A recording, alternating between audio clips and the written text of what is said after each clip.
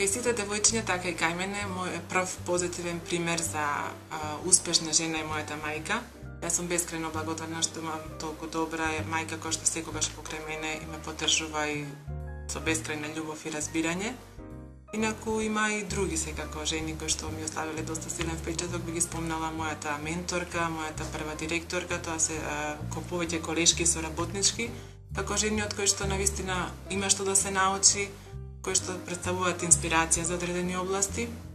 Инаку генерално ми инспирира жени кои што се силни, амбициозни, квалитетни, со големо срце и со голема љубов во сите области, мислам, и во областа на политиката, и во областа на уметноста, хуманисти, кои што тоа се жени кои што ги сретнуваме секој ден и околу нас и во светот. Секако и баш се жени во прашање, не се многу познати, да речем, од славните личности, меѓутоа се лица кои што на почетокот од мојата кариера, додека работев со советување за студии во странство, координаторот, да кажем, во тоа време, американка повторно, ми вети дека, пошто јас многу сакам звезди, и ми вети дека ќе ме однеси до звездите. Изгледа ја виде там моја одлучност дека кога ќе наумам нешто ќе го направам и многу ми помогна, односно беше како ментор, да кажем, во процесот на моје созревање во кариерата. Така да секогаш ќе се навратам на незините начин на кој што таа функционираше и се трудам секогаш да го постигнам тоа.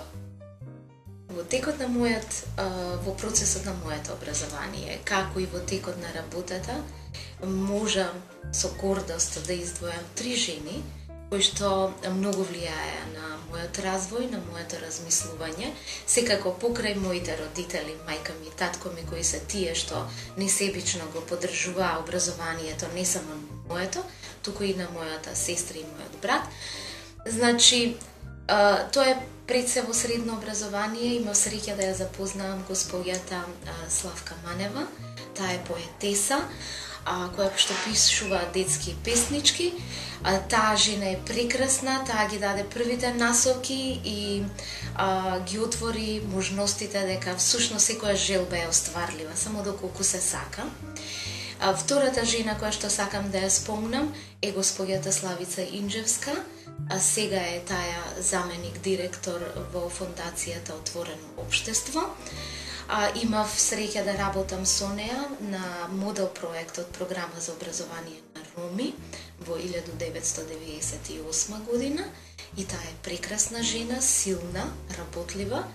И третата жена која што сакам да ја спомнам и која што има исто така големо влијание и ден денес во мојот живот, тоа е госпоѓата Дивна Лакинска, професор на факултетот за социјална работа и политика, сега е веќе во пензија.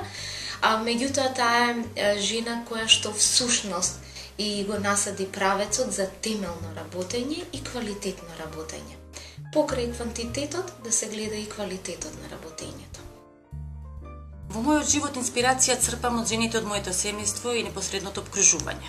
Во моето семејство жените секогаш биле поттикнувани да се реализираат не само во приватната сфера како сопруга и мајка, туку и како професионалец во својата кариера. Кога од мали нозе така те воспитуваат и си окружена со силни жени кои успеале во својата професија, тогаш тоа влијае и на сопствениот професионален развој. Па сигурно, секој човек што сака да постигне нешто во животот, црпи од позитивните примери во околината. Сигурно пред се тоа е семејството, мајката, потоа пријателките, некои роднини. Не мора да се тоа жени кои направиле некои блескави кариери, доволно е да имаат позитивни карактерни особини. Многу има, сигурно многу има.